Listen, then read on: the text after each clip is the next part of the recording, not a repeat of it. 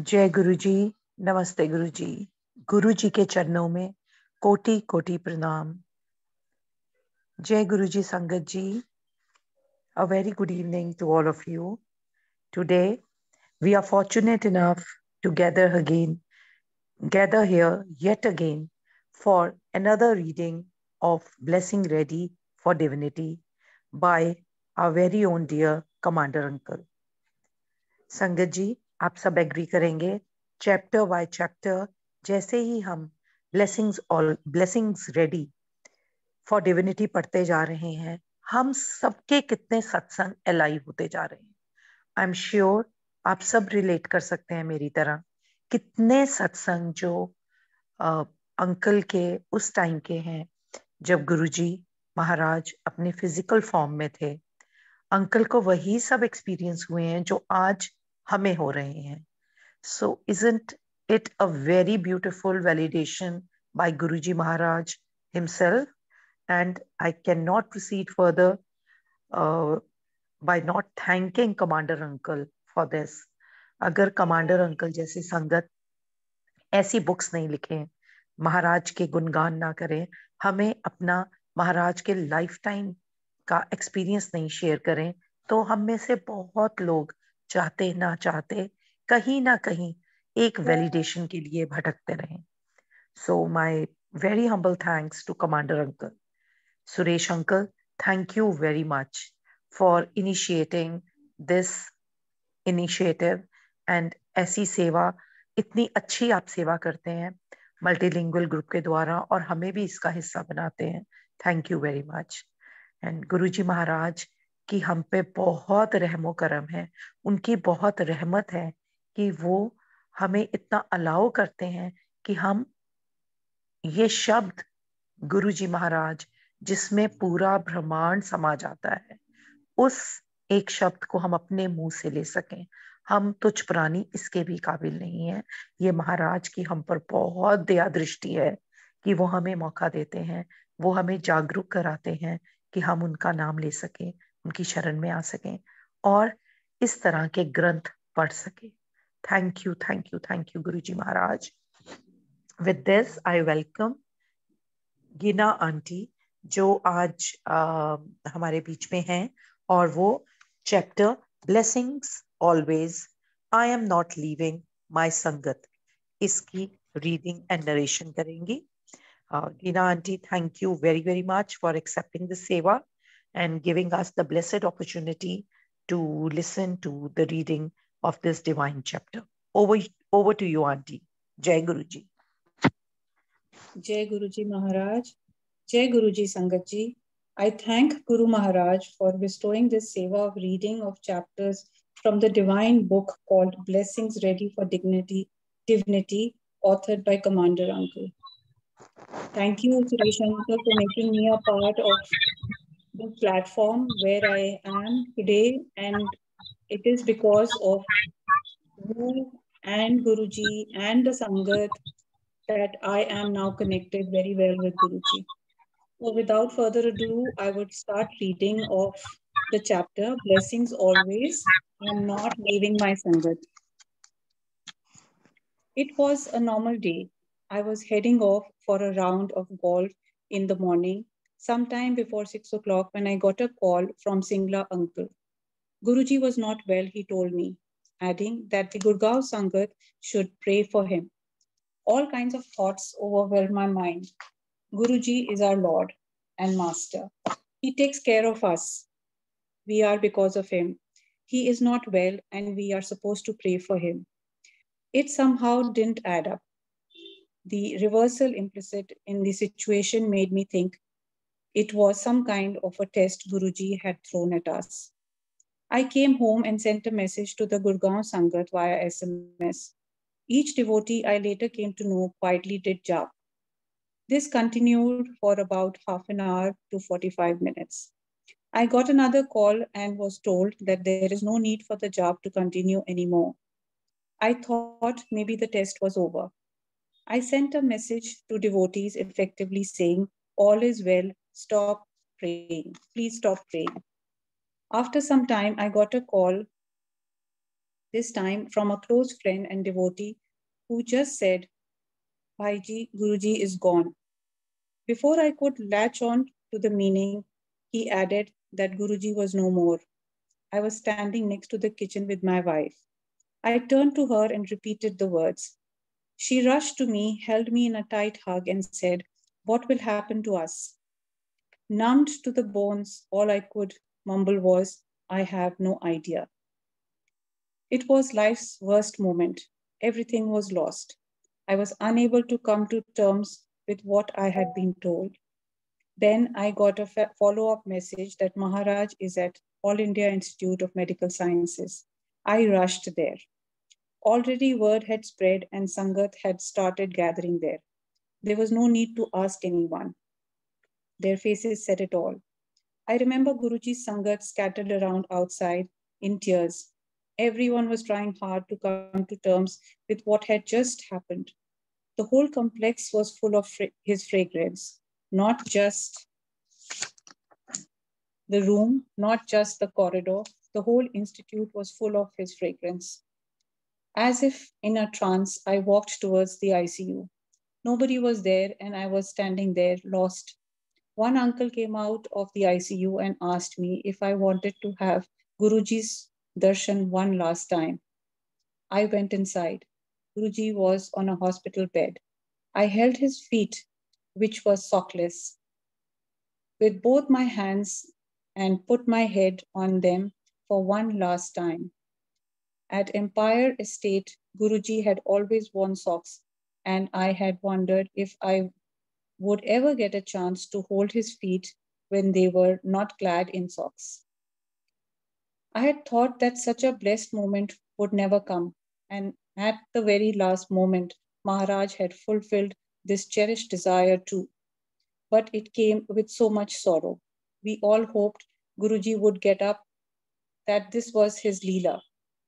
We thought that he loved his Sangat so much he would not leave them. Looking back, he never did. I had his last darshan in the physical form on May 26th, 2007, the Saturday before May 31st. Devotees were taking Agya to go home, and I must have been 8th or 9th in the line with as many devotees behind me. Guruji leaned to the left, looked at me, and said, Commander, go home. I would have loved to touch his feet, but because of his Agya, I bowed from a distance, did not even gaze at him, and walked away with absolutely no idea of what Maharaj had planned for himself and his Sangat. For quite some time during the preceding months, we had heard talks about Guruji's plan to go. In fact, in May 2007, he told a number of Sangat that he was here only up to the end of the month. I, like most others, assumed that Guruji would perhaps move to Punjab, where he was known to be very happy and relaxed. That was clearly not the case when he was in Delhi. I shared my thoughts with my wife that we would not be able to see him every Saturday. Instead, we would go to Punjab at least once a month. My wife agreed. I also remember how Guruji had responded to a couple who came to Guruji towards the very end of May. Guruji asked them if this was their first visit, and they said yes. They were late in coming to him, he pronounced. He was going. The Sangat around him asked him where he was going, but he didn't answer the question. Later, it all added up. The memory of Guruji leaning to the side, looking at me and ordering me to go home is still indelibly etched on my mind. I regret that I could not ever get to touch his feet and press them as I won't want to do, but I am happy that he called out my name. Now I ask myself why I hadn't looked up for that one eye contact at what was going on to be our last moment together. This habit of keeping my eyes low and not looking at Maharaj had cost me dear, so to say. This was not resting my head on his feet one last time haunts me to date. I asked Guruji why he had not allowed it, even as I consoled myself with the thought that he called me out, saying, Commander. For quite some time, the devotees grieved. for my wife, Guruji came in her dream on May 30th, 2007. She saw Guruji seated in the center of the hall, not on his asana, but in the very clothes he wore on the very last day. She wanted to sit next to Guruji instead. He asked her to go outside. She was not happy, and then Guruji told her again, "You go out and do seva. The people who are sitting with me here are sick." She reluctantly went out. Maharaj had gone and gone without warning. In the starkness of our grief, we felt a huge void. Our world had literally collapsed. There was an unvoiced feeling that this was the end of our beautiful association. Slowly, our perception changed. His fragrance never left us and could be felt at the mandir, in the lawns, in the surrounding, in the environs, even more intensively than ever before. Every gust of the wind would bring it back to reassure us of his presence.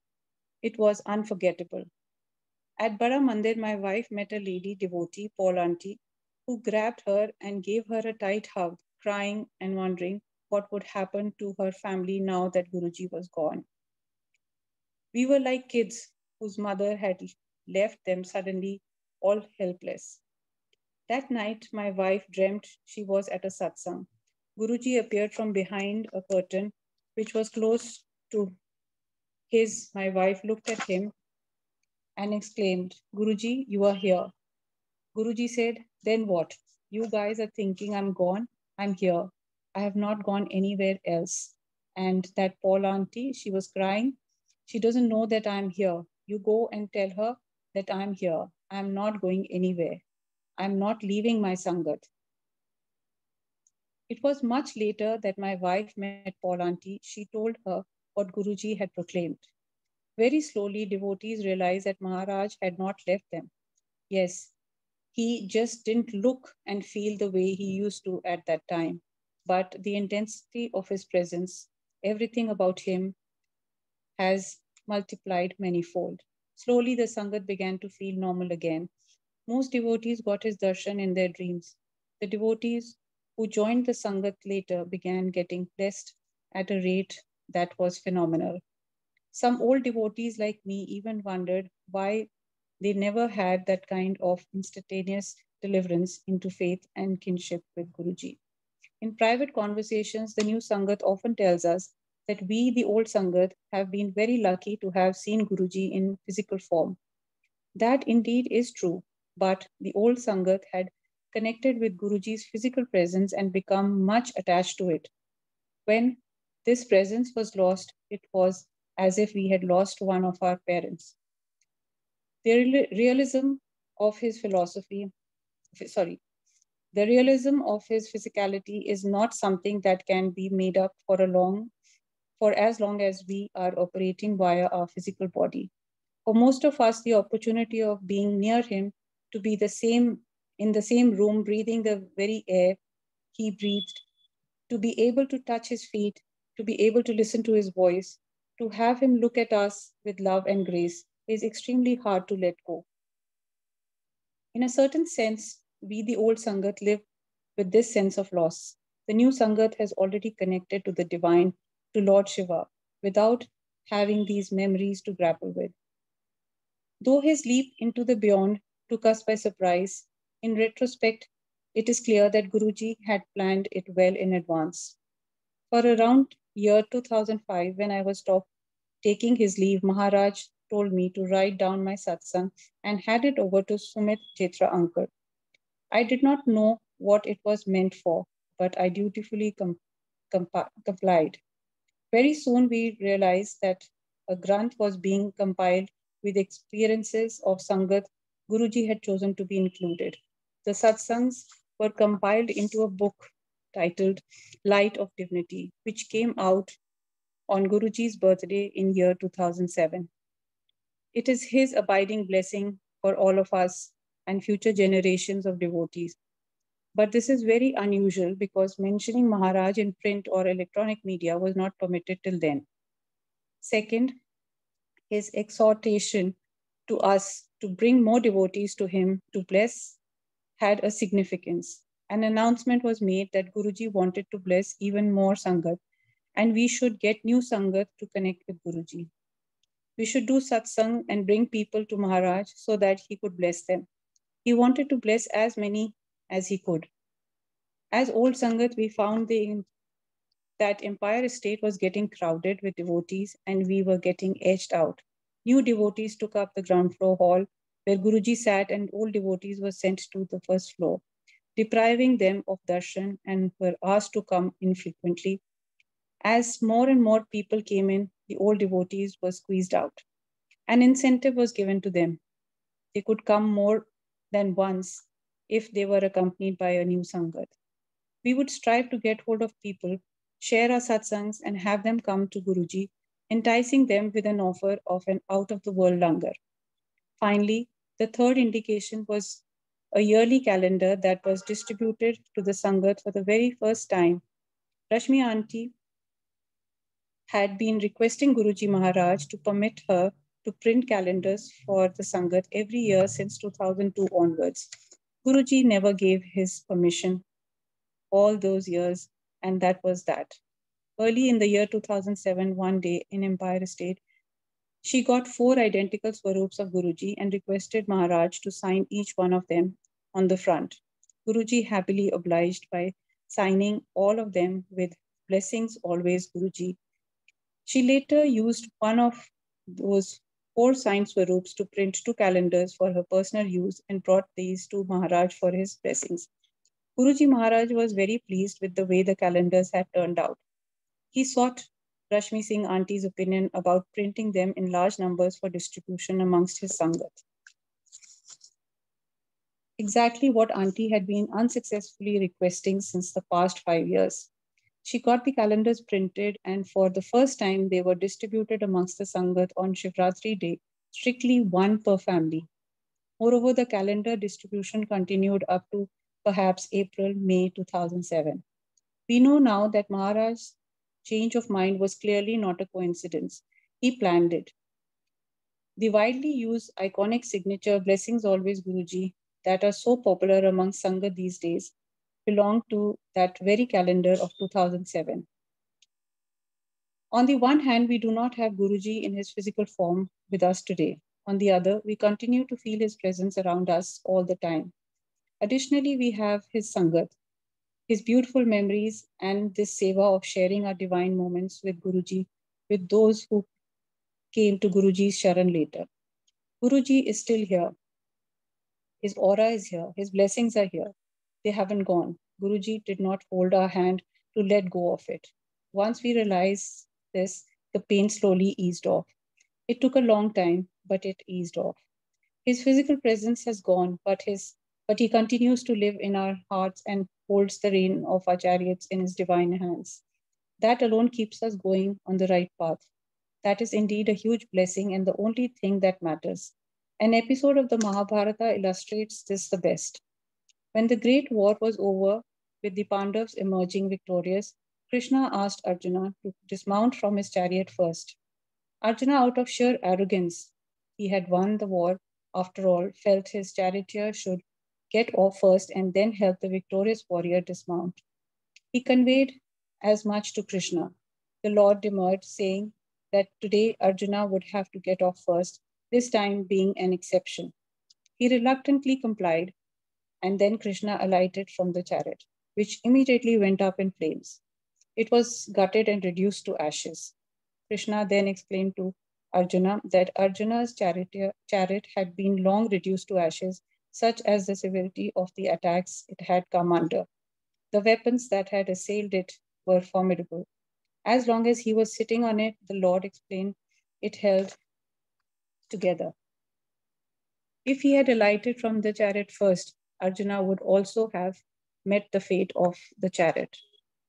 This story holds a mirror before us. Our body is the chariot and we reside in it. As long as Guruji is also sitting on this chariot holds together. The struggles we faced would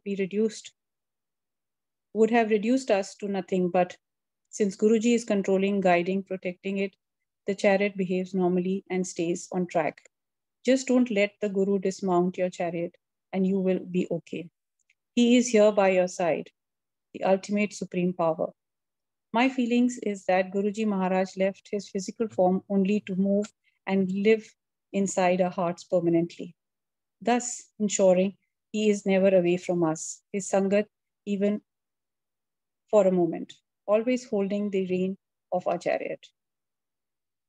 We are so fortunate, my wife and I often ask ourselves how different our life has become since we took refuge in Guruji's lotus feet, how our quality of life has become immeasurably better, how happiness has come to our doors, how we have become prosperous, healthy, and socially respected, how our children are doing well out of the sheer power of His grace.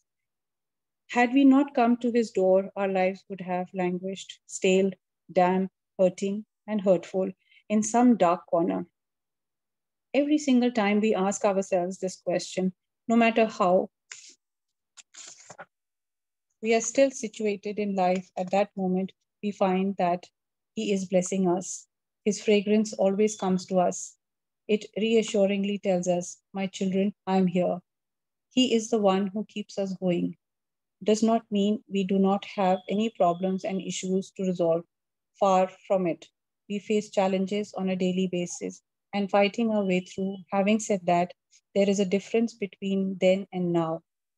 We now have the very reassuring and benign presence of Maharaj in and around us that allows us to face with confidence whatever destiny throws at us. With this, I come to the end of this chapter. I shall now begin the next, which is how His grace makes light of karma. It is in truism with devotees that Guruji takes care of 90% of their karma. A meager 10% is left to handle, and we find that even hard to handle. Still, the Guru makes that karmic ride easy to bear. Say you are fated to eat a kilo of red chilies. The punishment must be borne. If your Guru is with you, then he will add 1 spoon of chili to a dish of chili paneer every day and have you eat it with naan. Thus, the Guru makes your karma palatable. Devotees wonder why we are puppets in the hands of the divine. They accumulate karma. How is it that we become responsible for actions purportedly initiated, controlled, and executed by the divine? Saint Tulsidas also wrote as much in Ramcharitramanas. Hoi so jo Ram rachi rakha, ka kari tarak badhave saka, which means everything happens as per the will of Ram. There is nothing to be gained by deliberating on it. As usual, Guruji always simplified complex matters. In the late night chat with General Kapoor, Guruji asked him what he knew of various religions, and the general admitted to knowing very little because he was a military man. Guruji reassured him, then rapidly recited divine axioms from the major religions and asked him what he had understood. When the general could only shrug in helplessness, Guruji told him not to worry. If he knew nothing, because it did not matter. Guruji then summarized the essentials that all the religions are one and the same. God is one and all are His children. Thus, if we are able to do good for someone, we should go ahead and do it. It is okay and acceptable if we can't. Just make sure that we do not cause harm to anyone, that we do not become the reason for another's sorrow. We should not be responsible for anyone's tears, pain, or suffering. As long as a person helps others when possible, does no harm to anyone, then that's all one needs to know about religion. Of course, one should set apart time to connect with the divine creator, to express gratitude for all the blessings received. There is no better discourse on karma than that of the Gita. The Gita is the story of two brotherly clans, the five Pandavas and their 100 cousins, the Kauravas, led by Duryodhana, fighting for the kingdom. It is seen as the battle between the good and the evil. Lord Krishna stands on the side of good with the Pandavas. His army is with the Kauravas. At the commencement of the battle, Arjuna refuses to fight. This episode sets up the discourse of the Gita, is known as the Vishada Yoga of Arjuna. When Arjuna sees that his cousins ranked against him on the field of battle, he is dismayed and objects that those he is fighting against are his family.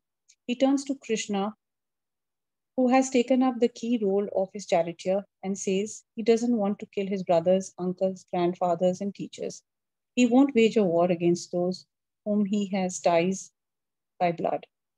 So saying, Arjuna sits disconsolately in the chariot, keeping aside his famous bow, the Gandhava. Krishna, who is also Arjuna's guru, has to prepare a reluctant disciple to go to war. And this war is not just Arjuna's alone. This is a struggle of our own lives too. Krishna had several strategic replies ready. First, he tells Arjuna that this war is his to fight because as a prince of the royal line, a kshatriya, a warrior, it is his duty to fight. Secondly, adharma requires a retort. His kingdom has been wrongfully usurped and, despite efforts at reconciliation, denied to his brothers.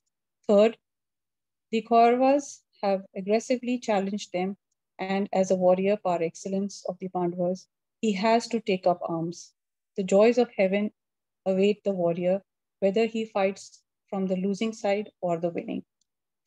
Arjuna counters by saying that he does not want the rewards of doing his duty. He doesn't want heaven, nor does he want the kingdom. He does not want to have the blood of his own kin on his hands. That is his justification. Krishna tells Arjuna that he only appears to have a choice. In reality, he doesn't. The divine has already drawn the entire shape of the scenario. The battle will happen. Arjuna will fight. All that remains for Arjuna is to choose why he wants to fight and the state of mind he enters the battle with. If he thinks he will fight, he will be fighting his relatives and will incur sin and bad karma for killing them. Then, says Krishna, he will indeed be killing his relatives and will accumulate sin. If he thinks he will be doing his duty, the duty of the Kshatriya to protect his people and his kingdom from an unjust leadership or an intrusion, then he will be doing his duty and be rewarded appropriately for fulfilling his duty. Krishna then shows him yet another angle of approach. Arjuna can accept this battle as the divine will. Then all he will be doing is obeying the orders of the divine. He will not be fighting for good, for vanquishing evil, or for performing his righteous duty. He will just be submitting himself to the will of the divine, as represented in the words, the hukam of the Lord.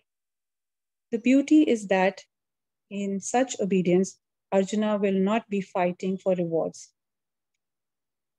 So he would escape the noose of karma, which becomes binding only when one is entangled in its supposed fruits. Krishna then shows him that the war Arjuna is thinking of not participating in has already happened. Not only does the disciple have no choice, but he has already participated in it. With this vision that the Lord's grace gives him, Arjuna comes to terms with what is his destiny. What he has expected to do had already happened as far as the divine was concerned. Arjuna was neither the killer nor the defender. Both the killers and the killed were two sides of the same coin of the divine Leela. In each individual warrior, it was the divine that had fought, lost, and won. Arjuna thus realized that he was not the doer. The divine within was the agency of all actions. For Arjuna, it was Krishna all the way. Just as for us, it should be Guruji all the way. We have nothing to do with the karma.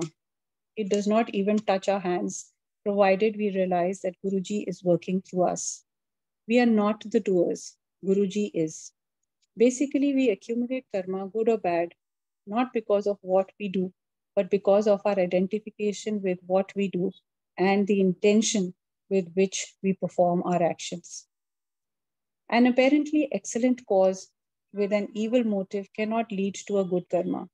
The burden of karma is subtle to determine, but interest in doership can and will give you the burden of karma. Suppose there is a saint who is sworn to telling the truth. He is meditating in the forest when an animal walks past him. Minutes later, a hunter goes past asking if his prey had crossed by.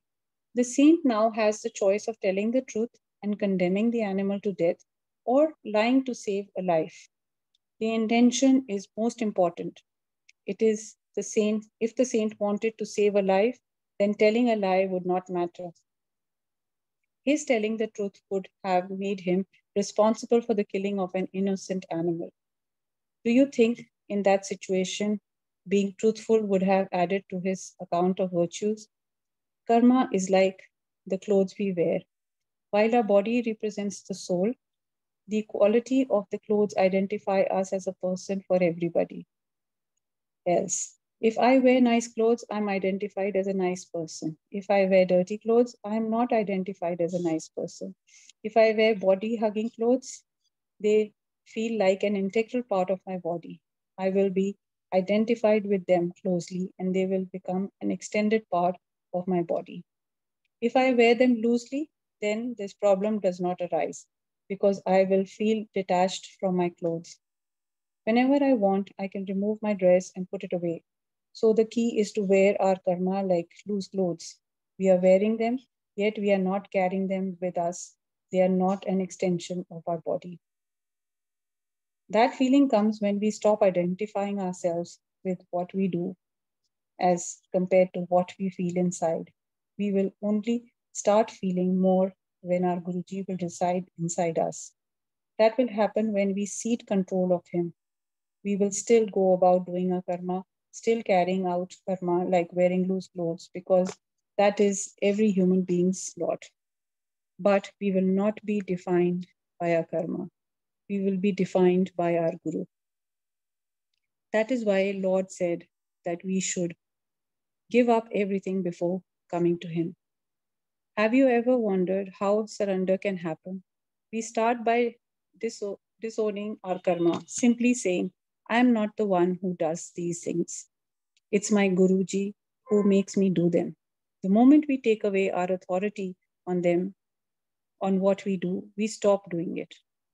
From we doing it to it happening to us is a very subtle line that divides the two. And that line is sketched by what you think. If we think ourselves as doers, then these are our karma. Then we will be held accountable for them. If we think we are doing our duty and we do it well, we get a reward. But if we think we do nothing because all that is being done is being controlled by Guruji, then we actually do nothing at all. We will not be held accountable for what happens through our life ourselves. The same action can be led to punishment or reward, depending on how we associate yourself with it. A doctor conducts surgery on a patient, and in the process, a patient dies. But you cannot accuse the doctor of killing that person, can you? He was trying to save the patient's life, but he couldn't. If the same doctor knew that he was not good enough to treat this patient and still decided to undertake the surgery with the knowledge of his limitations, he would be held accountable. So the same karma can have different attributes and lead to different results. In our case, we simply leave all of this doership, intentions, thoughts, and other actions itself to Guruji so that all our karmas become an offering to him. By my actions, good, bad, or ugly, I don't care. My Guru is the boss. I don't know what he makes me do because I do nothing. Whatever I do is because of what my Guruji makes me do. That thought is surrender. Read again what Lord Krishna said to Arjuna. Give up everything and come to me. We too should give up all our other supports and reach out for Guru's support only. As the Shabad beautifully puts it, Ik takya parosa tere charna da, or sabe taiyan teriyan. I have let go of all other support. In fact, Guruji is my only support. All the rest are at best time bound and illusionary. Surrender means that I have done all I could do, and now I have taken refuge at Guruji's lotus feet. I have done away with every other support in my life. I have come to Guruji with no backup. I have no one else to go to. Now my Guru knows that if he does not take care of me, then I am done. For me, there is no alternative to Guruji. I go where my Guruji takes me. I am where my Guruji is at any given time, and Guruji is my destiny. We all are like the bogies of a train. They are tied behind the engine and they go wherever the engine takes them.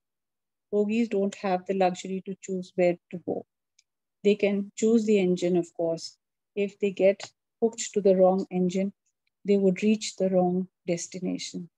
Briefly, what is important is our intention.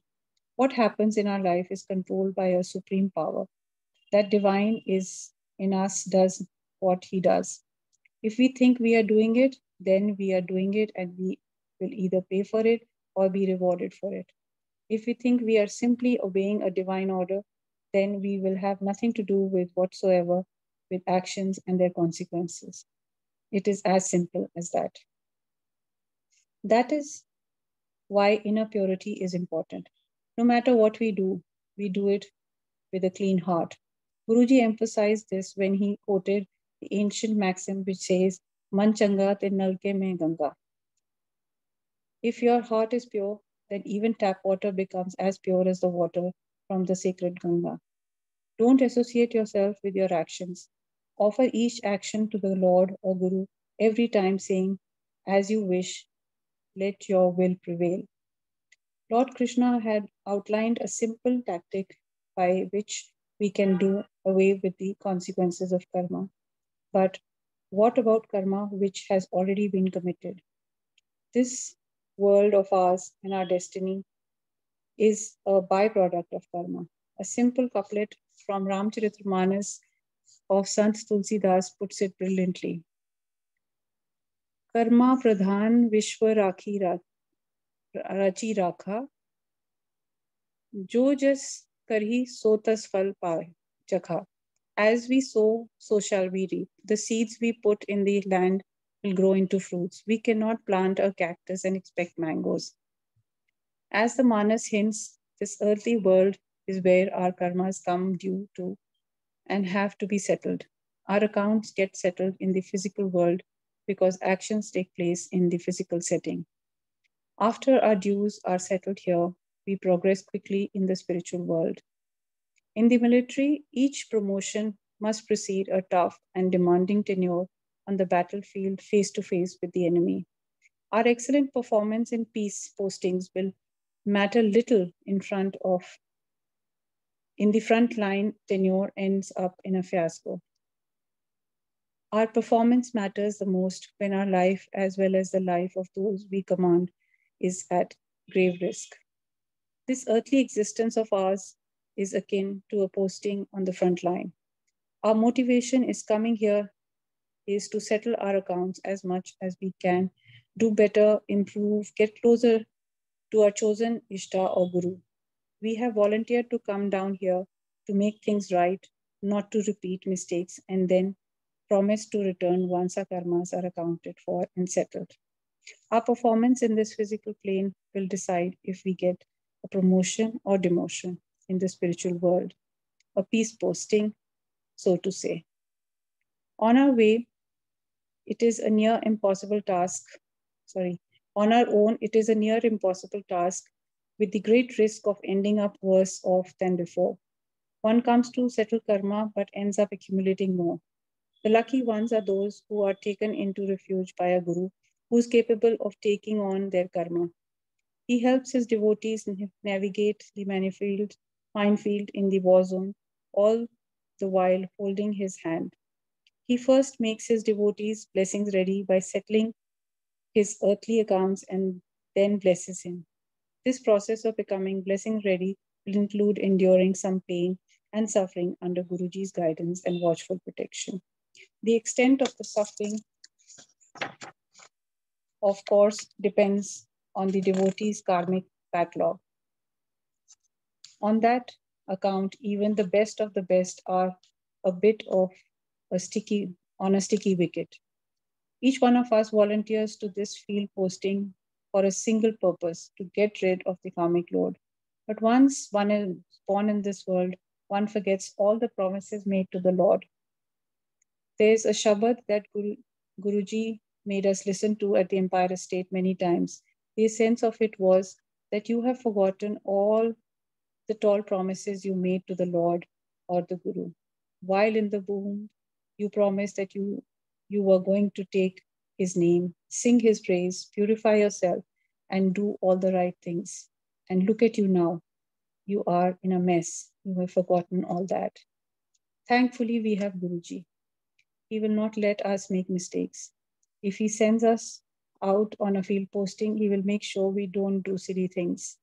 That is exactly what Shri Krishna told Arjuna when the disciple asked him, Lord, what happens to your disciples, your devotees, when they deviate from the right path and make mistakes? Do they fall out of grace? What do you do with them? Lord Krishna tells Arjuna, he does not let his devotees fall from grace. A true guru is ready to pay back for the disciples' karma from his own account. When Guruji suffers for us, he is paying from his own account for everything that we had done because we are bankrupt. He settles our account. It's like having a line of credit from our Guru's account to our account. No matter how much is spent, it will be replenished, or as long as we are a devotee in a state of surrender to the Guru. Having said that, we also need to take responsibility for our subsequent deeds. Guruji takes so much on himself because he cannot bear to see us suffering. Our Guruji is the Supreme Lord, the Divine Light, and he holds our hand through thick and thin. He will ensure that our karmic account is settled as per his plan and not in accordance with our efforts. All we need to do is to hand over control to him. How do we settle our karmic account? Good karma is like money deposited in a bank account, while bad karma is like a debt. Imagine that every time we do something good, our deposit goes up. Every time we make a mistake, we spend the money we have. We may end up spending so much money that there is not only zero balance in the account, but we actually owe the bank. That is where the problem arises. It has to be paid back. The account has to be settled. This settlement of karmic debt is chiefly done through suffering. Even people come in our life to settle their own karmic dues as much as we enter their lives to settle ours. Only the Guru enters our lives to settle our karmic account, not his. He enters our lives to make us blessings ready for spirituality. Another way of canceling karmic debt is by creating a huge positive balance through selfless seva. For example, if we serve the elderly and lessen their sufferings, we will be receiving their blessings. Their sufferings have given them the capacity to bless us. Similarly, a suffering poor can bless us too. Ability to bless stays only with those who endure suffering. A mother's blessings are most valuable because her sufferings is usually more than that of a father. That is why mothers are held in great reverence in our lives. In a way, being a woman itself involves so much suffering. A woman in our life, when loved, respected, and cared for, has a unique ability to make us blessings ready. One of the simplest ways to accumulate good karma and pay off our bad karma is to respect, love, and take care of women in our lives, be it our mother, our wife, our sister, our daughter, our neighbor, or woman in our Sangat. Guruji used to say that he blessed aunties first, because a lady devotee always thinks of her entire family. Male devotees think of themselves first. A father thinks that if he is blessed, he can take care of the family. A mother believes that her children, her husband, her parents, and in laws should be blessed first, that her suffering is secondary. Since we have come to life already with so much karmic debt, it is important to not add more to it by asking Guruji to meet our demands. If we do not ask Guruji for anything, then we don't need to account for anything that we receive as blessings. Guruji will fulfill a need or beneficial desire, his blessings, even if we don't ask for it. If we seek a reward even for our good karma or seva, the fruit will be limited and perishable. A blessing is permanent. A Shabad Guruji made us listen to explains this point. A pious person did tapasya or penance for 100 years. The divine was happy and spoke to the tapasvi, offering a boon. The tapasvi straightway demanded a reward for his 100-year penance. The divine counseled him to think again. Do you want the reward for your penance, or do you want my blessings? The deluded tapasvi insisted on the reward.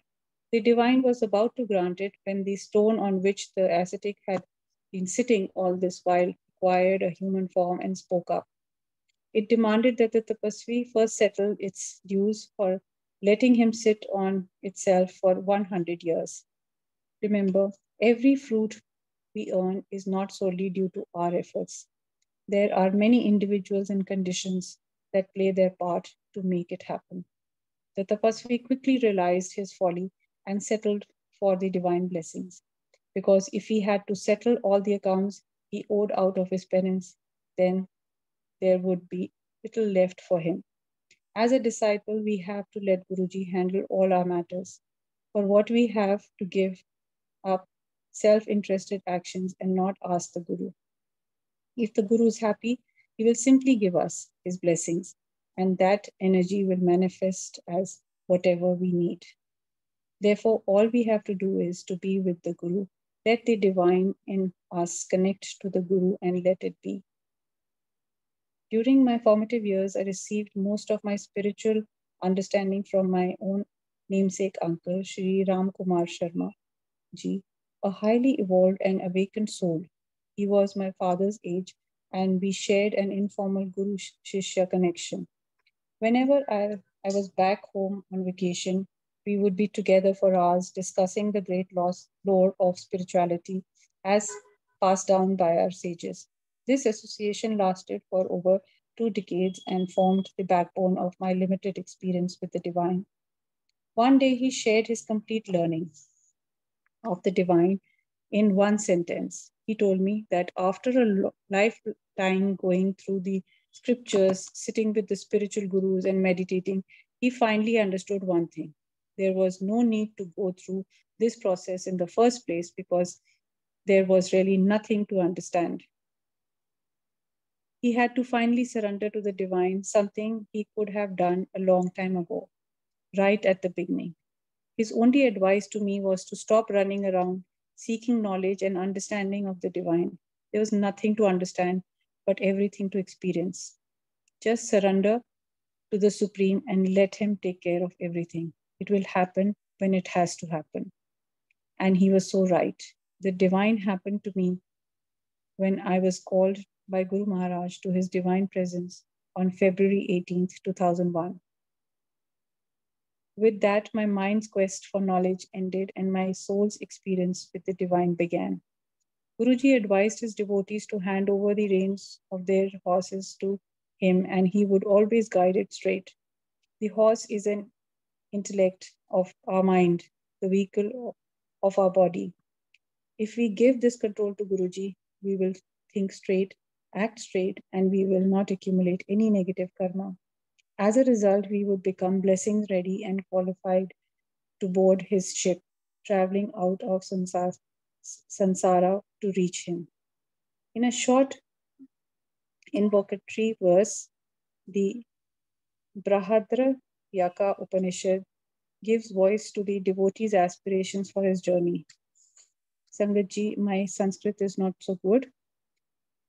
However, Asto Ma Sadagamaya, Tamaso Ma Jyotir Gamaya, Prityo Ma Amritam Gaya. Take us from untruth to truth, from darkness to light, and from the bondage of morality to our eternal freedom. That is, devotion takes us from ignorance to knowledge, and from separation from Guru to merge with Guruji, whence we become a part of him. Karma controls one's position in this endless cycle of life, birth and rebirth, hell and heaven. A surrender to the Guru's pulls devotees out of this cycle and accords him a permanent place in the Guru's lotus feet in perpetuity. In perpetuity.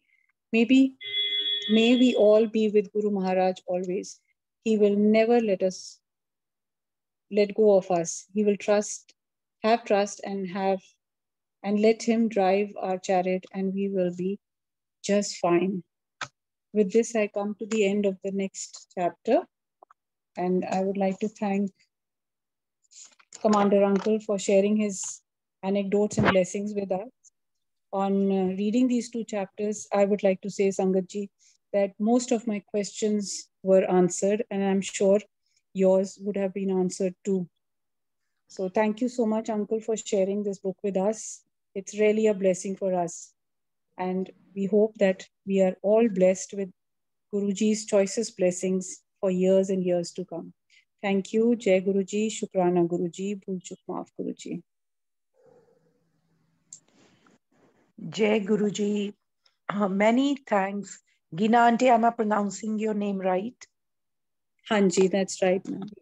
You can either say Gina or Gina, both are correct. Ji. Beyond, Shukrana Guruji Maharaj. Thank you so very much, Gina Aunty. You actually read from the heart, and I'm sure everyone could just feel it through the words. And yes, बहुत clarity अपनी karmic journey को लेके, surrender, faith, action, intention, इन सब points को लेके इतनी clarity हुई है. एंड कमांडर अंकल ने बहुत ब्यूटीफुली गुरुजी महाराज के सत्संग को वर्सेस एक डिवोटी का क्या course of action in path of devotion विज़ action and intention जिस तरह से एक्सप्लेन किया है, I think it itself is so explanatory that none of us can have further explanation to it. Thank you very much, Gina Aunty. And for this beautiful reading, Commander Uncle, thank you once again for this pearl, this treasure that you've given us. Thank you, Suresh Uncle, for this initiative. And thank you, Sat Sangat Ji. Have a very blissful and peaceful night ahead. And Guruji Maharaj की असीम कृपा, उनकी रहमत हम सब पर हमेशा बनी रहे और हम सब सच के रास्ते पर और उस रास्ते पर जिस रास्ते पर गुरुजी चाहेंगे कि हम चलें, सदैव हम वहां चलें. And thank you very much. And अब आज्ञा ले सकते हैं संगत जी.